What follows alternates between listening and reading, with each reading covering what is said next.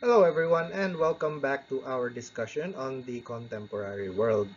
Now, previously, we've already discussed the relationship between the economy and globalization, politics and globalization, as well as religion and globalization.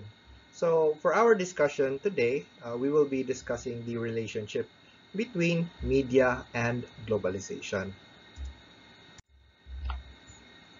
So as we all know, no, globalization entails the spread of various cultures.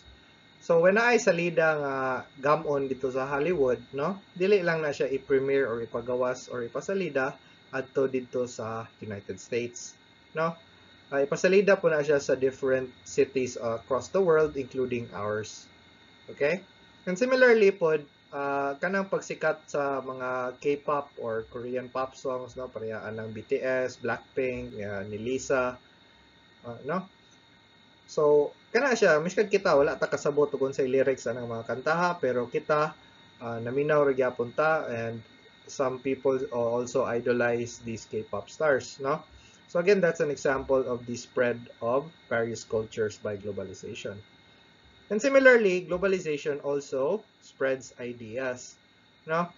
Kanang mga lesbians, gays, mga transgender, mga bisexual, no? Kaning ilahang communities, it is already spreading across the world and becoming more widely accepted. Similarly pod, kanang napoy mga conservative nga mga simbahan nga mo-oppose pod aning rights aning LGBTQ, no? And kani sila, they are also moving from places to places like from South America to Korea and to Burundi in Africa.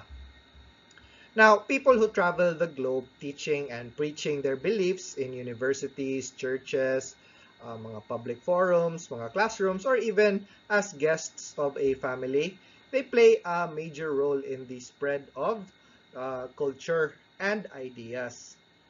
Pero today, no, ang ato ang kalagmitan mga makaspread anang culture of ideas is kanang mga televisions, mga social media groups, even movies, books, magazines, no?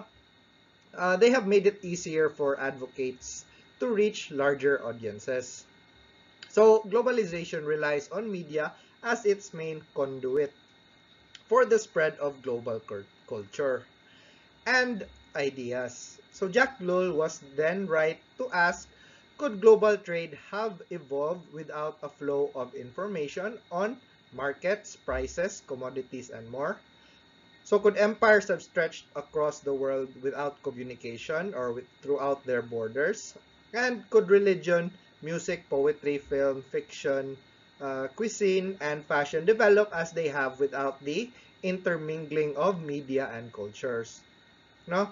So there is an intimate relationship between globalization and media, which must be unraveled to further understand our contemporary world. So para mas makasabot ta unsa ning media o unsa iyang mga functions, ato sa ang unang i-define ning media. So according to Jack Lull, no, kanang media is a means of conveying something such as a channel of communication. Now, technically speaking, no, a person's voice is a medium. So when commentators refer to media, the plural of medium, no, they mean the technologies of mass communication. So kaning mga technologies like the print media, which will include books, magazines, newspapers, no, broadcast media, which will involve radio, film, and television, and finally digital media. Digital media will cover the internet and mobile mass communication. So within the category of the internet media, no, there are the email, internet sites, social media, and internet-based video and audio. So, so while it is relatively easy to define media, no, it is more difficult or more complex to determine what media does and how they affect societies, no? So kani siya mo ni siya si Marshall McLuhan. He is a Canadian philosopher as well as a media theorist. Now he once declared that the medium is the message Now, he did not mean that ideas are useless and do not affect people. His statement was an attempt to draw attention to how media as a form of technology reshape societies. No, so therefore, the television is not a simple bearer of messages. It also shapes the social behavior of users and reorient family behavior. No, pasabot na mausob ang batasan sa pamilya. For example, katong sa unang panahon, ang kanang mga pamilya, kung manihapon sila, magdungan ko na sila kaon, magstoryahanay, mag-exchange sa ilahang how their day went, no? At the dinner table. Pero there are some families, no, I'm sure there are still families that do that, pero na po yung mga pamilya nga dili na maging ana. So kada atong pag introduce aning television sa 1960s, no, na po yung mga pamilya nga di na mga on dito sa lamisa, adto na dito sa ilahang living room, dito na sa TV, maglantaw na og unsay ilang paboritong sports or teleserye or game show or unsa ba, no? Dito na sila maglantaw, hindi na sila magstoryahanay, no? Muna na maglantaw, magkaon, di ba? So, kaning television pod, no, it has also drawn people away from other more or less meaningful activities, no? Kaning mga tao, nanay mga tao nga dili magdula sa gawas, magsigil naglantaw sa lida or inana, no? Na po'y ni-decline na pod ang pagbasa sa mga libro, no? Pero again, depende ra gyapon pud na sa tawo. So today, nanapod tayo ato ang mga smartphone, no, which allows us to communicate and to get in touch with multiple people at the same time, no? Kita mismo gagamit ana, tanawa atong GC or atong group chat, no, message sa usa, makita sa tanan, no? So we should also consider the effect of kaning social media or the internet with relationships, di ba? Sa unang panahon, kaning mga managtiayon walay pa maagi parang magsigi og kontakanay, no? Di sila magka up to date or updated kung unsay status sige sa ilahang pares, no? And also pod sa karon, ibutang nato, I'm pretty sure many of you have heard stories nga pila nakabuk gabulag tungod sa Facebook or more or less inganana, di ba? So, the technology or the medium and not the message makes for this social change possible. Diba? So, kaning Makluhan also added that different media simultaneously extend and amputate human senses. No? New media may expand the reach of communication, but they also dull the user's communicative capacities. Now, if you think about the medium of writing, di ba? Sa una, people would write things down on parchment. They would exchange their stories mainly kanang orally lang, mag-isa, pamaagi lang og pag-istorya, di ba? So, to be able to pass stories verbally from one person to another, storytellers had to have very retentive memories. Dapat maayo sila og memorya, di ba? Kaya madili maayo, nanay mausob anang istoryaha. So, however, kaning papyrus, it started becoming more common in Egypt. So, after the 4th century BCE, which increasingly meant that more people could write down their stories, as a result, storytellers no longer had to rely completely on their memories. Now, this development, according to some philosophers at the time, dulled the people's capacity to remember, no?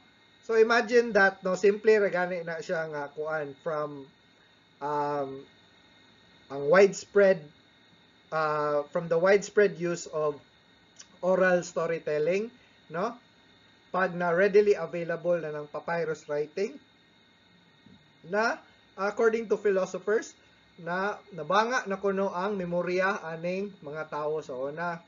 So, nagutang nato, how much more, especially karon nga we are reliant on the communications or the instant communications of the social media, di ba?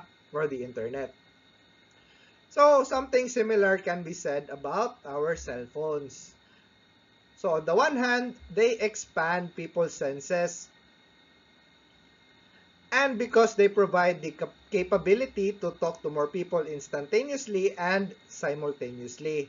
Pero on the other hand, they also limit senses because they make users easily distractible. Dali rang ma-distract. No? And more prone to multitasking. Although this is not necessarily a bad thing, no, it is merely change with a trade-off. Okay? So the question of what new media enhance and what they amputate was not a moral or ethic one. Now, according to McLuhan, new media are neither inherently good nor bad. So the famous writer was merely drawing attention to the historically and technologically specific attributes of various media.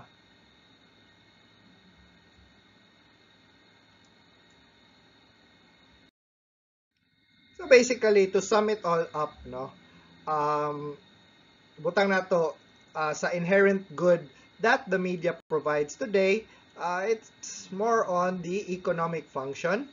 It has a sentry function, record-keeping function, a social function, entertainment function, a marketplace function, agenda-setting function, and a political function. So now we discuss the global village and cultural imperialism. So kani si McLuhan used his analysis of technology to determine the impact of electronic media. Now, since he was writing around the 1960s, no, he mainly analyzed the social changes brought about by television. So, McLuhan declared that television was turning the world into a global village. So, ang pasabot niya ani, no, more and more people sat down in front of their television sets and listened to the same stories. So, their perception of the world would contract or mugamay. So, ang iyan i-relate nimo siya no if katong mga tribal villages no sa una, no? Adto man na sila katong mga tribo-tribo pa adto na sila ilang mga kalayo, no? Katong silang kalayo dito na sila maglingkod, magtapok. Unya diha pud sila mag storytelling, di ba? Ilang collective stories. So the members of the new global village would sit in front of bright boxes in their living rooms. So in the years after no McLuhan, media scholars further grappled with the challenges of global media culture. So a lot of these early thinkers assumed that global media had the tendency to homogenize culture or to make culture uniform. Now they argued that as global media spread, people from all over the world would begin to watch, listen to, and read the same things. So this thinking arose mostly at the time nga katong power sa Amerika no had turned into the world's cultural heavyweight. So kaning mga commentators therefore they believe that media globalization coupled with American hegemony would create a form of cultural imperialism. So, ang pasabot nila na silang aning cultural imperialism ani mostly influenced by America, no? Is that kanang mga values o culture sa Amerika mo overwhelm all the others, no? Tungod aning pag-spread sa cultures agi sa media.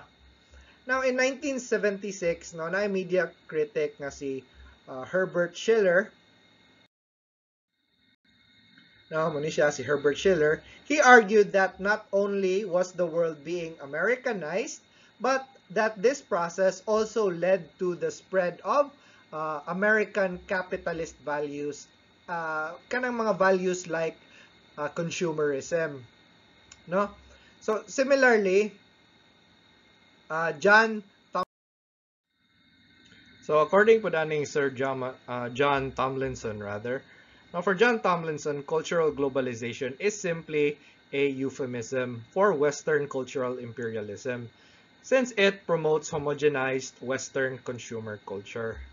So these scholars, no, who decry cultural imperialism, no, however, have a top-down view of media, since they are more concerned with the broad structure that determine media or determine the media content. No, moreover, no, ilang lang focus Mangodani was more on uh, kanang America, which has led them to neglect other global flows of information that the media can enable. So this media slash cultural imperialism theory has therefore been subject to significant critique. No? Giayo po ni og question. More or less lagi sa ato ang sa ato pa or sa Binisaya pa kaning ilahang tulo ka view, no, kaning ka Makluhan, ka Schiller, o kaning ka Tomlinson, no? Ang ilang mong more or less focus is on American media, no? And how it would spread kanang consumerism or capitalist consumerism to the rest of the world, no? So, muna siyang daghan po ni critique aning ilahang point of view of kanang cultural imperialism. So ato ta sa critique aning cultural imperialism, no? So kaning mga gapalaganap aning idea nga cultural imperialism, no? Ilang gi-ignore mangunang fact nga kanang media, mga messages sa media or mga content sa media, no?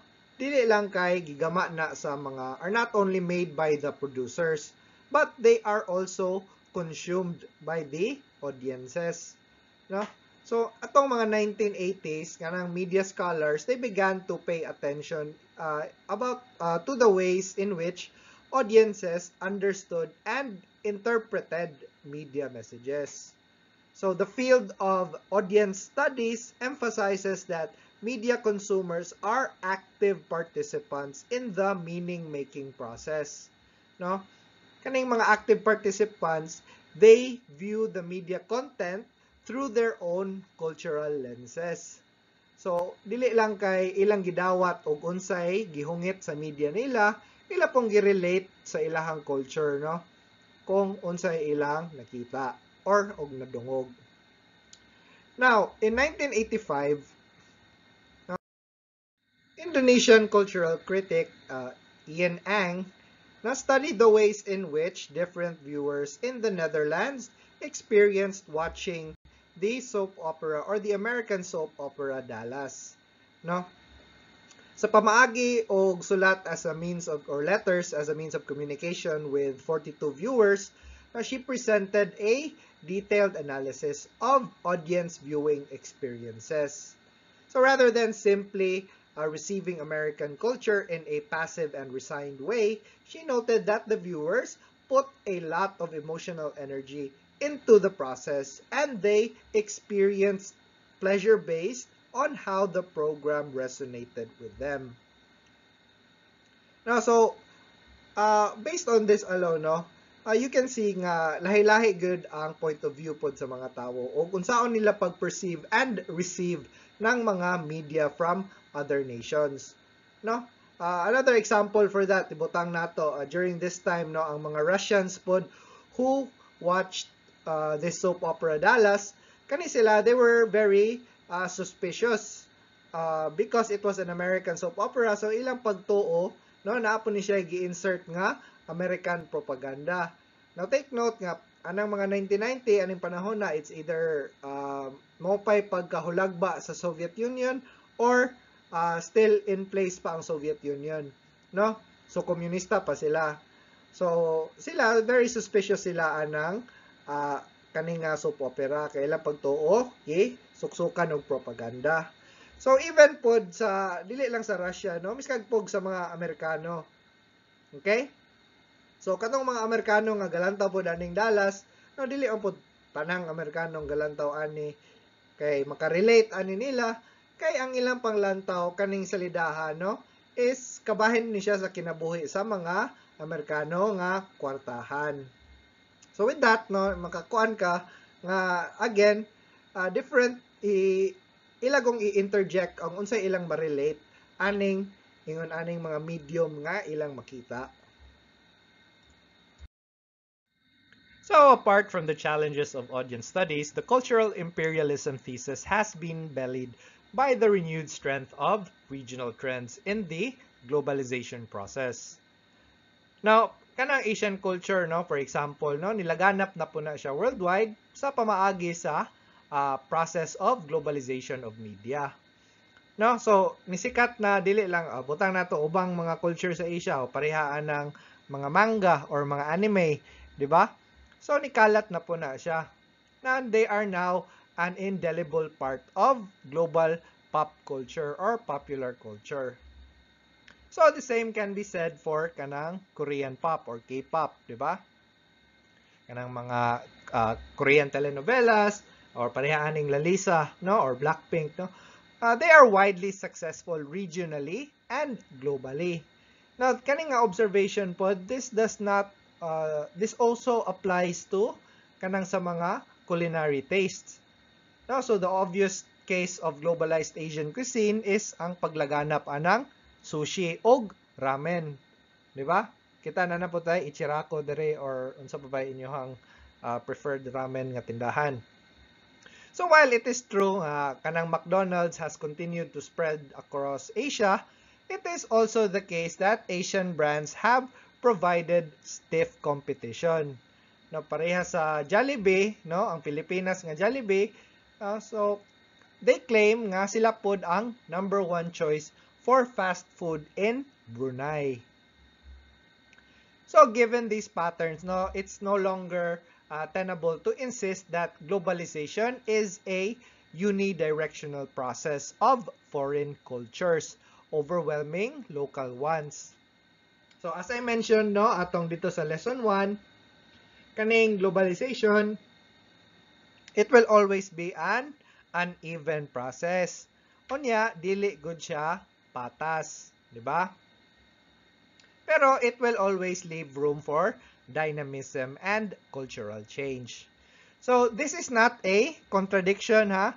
It is merely a testament to unsa ka kutining phenomenon sa globalization.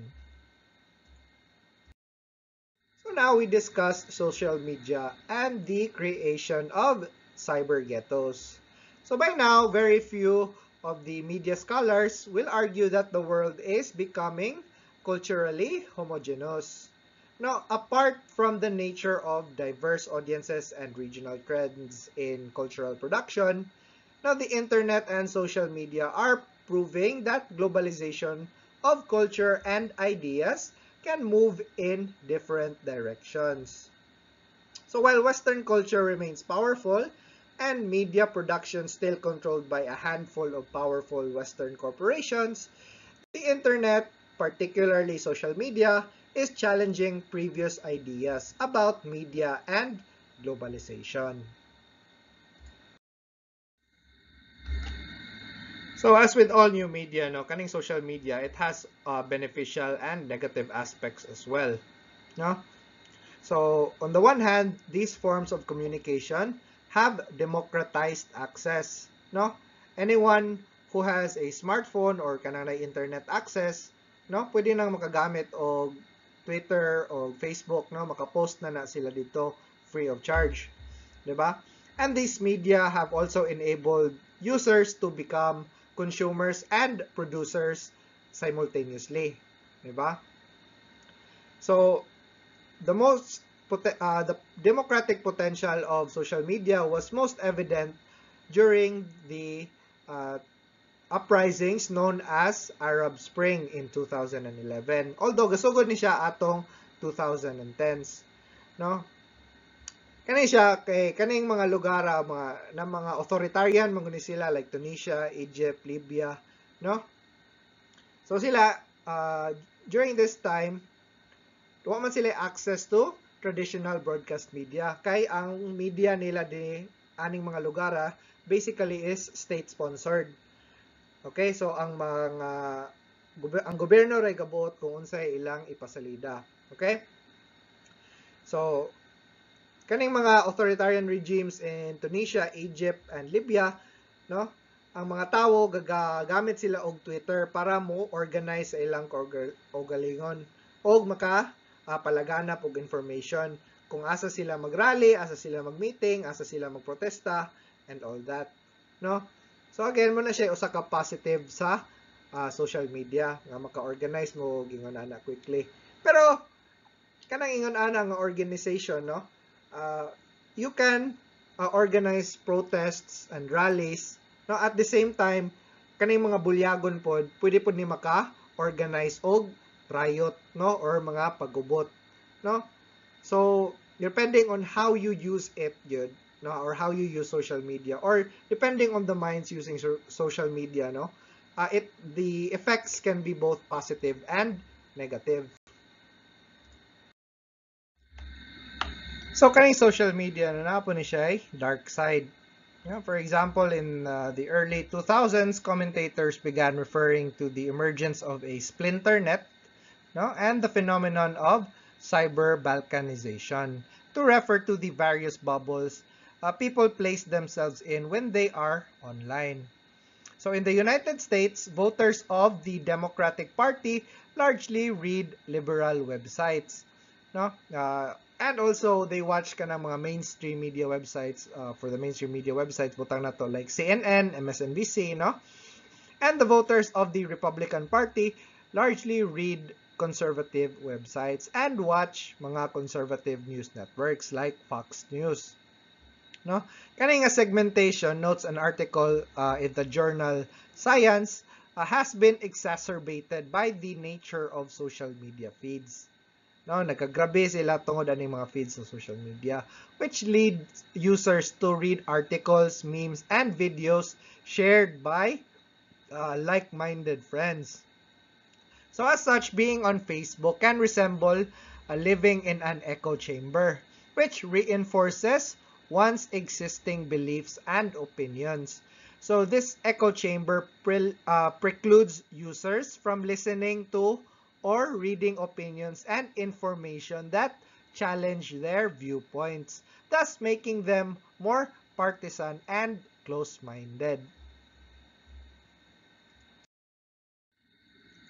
So usa ka good example aning dark side no sa social media no is ang kanang paglaganap pod aning Russian collusion. Basically karon gi-consider na ni siya as a hoax or conspiracy or kanang napruwebahan nila nga dili tinuod. Okay?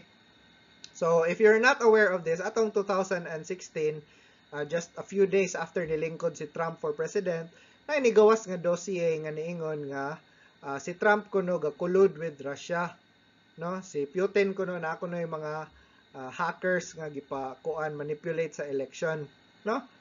And kaning paglaganap ani it's not only with social media, it's with the mainstream media as well. No, ang nakakuyaw pud ani kay butang nato, no, wala pa gani proof ani nga tinuod, no? Butang nato dapat unta ang hustisya is innocent until proven guilty, pero ang ipalaganap na sa mainstream media o sa social media kay tinuod gud nga naay collusion. Na gani mga libro nga na gi-publish nga ga-include na nga tinuod gud nga naay collusion, no? Pero when in actuality, no, wala goy collusion nga nahitabo. Okay? According to the New York Post, no, the Hillary Clinton campaign hired a bunch of shady operatives to put together a collection of lies and innuendo about Donald Trump and shop it to the FBI. So it was the ultimate political dirty trick. One of that was aided and abetted by the media long after Trump took office. So ang kanay ang tao basically no 4 years na niagi pero wala pa arrest nga wala pa gidakop si Donald Trump for his so-called collusion. Ang nadakpan na noon ang kaning si Igor Danchenko. Kani siya muna siya ang supposedly nga gagather sa tanan nga information kunuhay nga gibutang sa dossier. No? And of course, he was accused of lying at least 5 times to investigators. So kana siya muna na siya ron. Now that Russia collusion is proven a lie, when do the trials begin for treason? No. So, inana po na siya. Usap po na siya sa mga negative aspects, not only sa social media, pati pod kanang as we mentioned earlier, no, kanang naay cyber ghetto, di ba? So inganani po na siya sa cyber ghetto, no? Ang tanang mga tao butang nato sa far left or sa left, for example, ang media sa left or sa Democrats pareha sa CNN, MSNBC, no? Ilang gi-push gyud ang theory nga tinuod gyud nga naay collusion. Again, ang dripod sa right, ila pong gi-push gyud nga walay collusion na hitabo. Well, based on the facts, sakto ang right on this, no? Well, until further notice, no, we will stand corrected on that. Pero I will give you another example on the negative aspects of social media. So aside atong Russia collusion hoax, no, there's another example that I'd like to share with you, no. For example, kaning a tweet, no. If you can read it, no, this was a tweet by the activist Sean King, who is an activist for Black Lives Matter and Black lives in general. Now, according to his tweet, no, this woman, Sharita Dixon Cole, was kidnapped and raped by a Texas state trooper. Now, according to him as well, she is being held hostage in Ellis County Jail. Now, kani siya nga panghitabo, it happened in 2018 or 17, no, I can't really remember when. Pero basically, to sum up the story of this one is, kani si Miss Cole, kay hunong ni siya for a traffic stop by Texas State Trooper. Kay they noticed something off with her driving. So, upon conducting the traffic stop, no, the state trooper noticed that she had empty bottles of alcohol in her vehicle. And they have a law against that, no? And they have a law against, I think, kita po na po tayo balaod against kanang driving under the influence, di ba? So, gidakop siya, gibook siya dito sa Ellis County Jail, no? And while she was in jail, nigawas ning istoryaha. Gitweet ni siya ni Sean King. Now, the problem with Sean King's statement is that none of it is true, no? This was quickly proven by the body camera worn by the Texas State Trooper. So again, dito sa Amerika, na sila yung mga body camera ang ilang pulis. Parang makita kung unsa go ilang gibuhat. But kung gabuhat tugod sila with everything, with due process and according to their policy. So nakita dito sa body camera sa video, no, nga wala gyud gibuhat nga sayop ning officer. He conducted himself according to the law, and he did everything by the book or by policy. And even if you look at news sources, no, kani si civil rights attorney Meritlo, no, kani siya pod ni acknowledge po ni siya, kita po siya sa video, ni acknowledge po siya nga the officer did nothing wrong. So karon si Sean King birahan na po siya sa kuan mga balita. I think this is an article from Fox News that stated Sean King slammed for pushing woman's now discredited claim that the trooper sexually assaulted her. Now, ang mahitabo when there is a bubble, no, ang mindset becomes very narrow, no? So, ang mindset atong mga people nga naaaning under this bubble, no, anhin na sila mutapot sa story nga kaning bayhana kidnap gud siya aning mga pulis, no? Diya na sila mutapot. They will not bother to check nga the facts nga wala gud ay nahitabo na, no? Di na sila mo bother o correct sa ilahang kaugalingon, no? Mura na sila murag inana na nga mentality, which is another thing nigawas tungod pud aning social media. So kita, no, we are consumers as well as producers aning social media pod. So we have to be very careful when it comes to taking in information, no? To prevent things like this from happening, no? Kani, I mean, og wala to'y body camera tong pulis ato, no?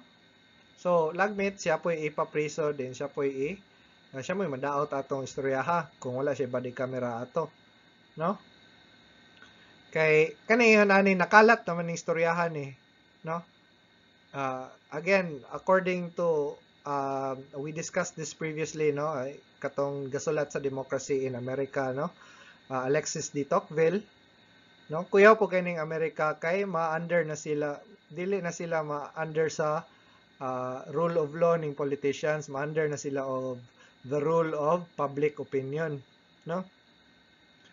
So, kita again, we have to be very careful when it comes to disseminating information and receiving information as well. We have to check our facts, not only with the sources that we are comfortable with, but with the sources nga we are not comfortable with as well. And we have to compare the information nga gipalaganap. Kung kulang ba, ng tao nato kung unsay tinuod gyud, di ba? So, with that, no, we will end our discussion.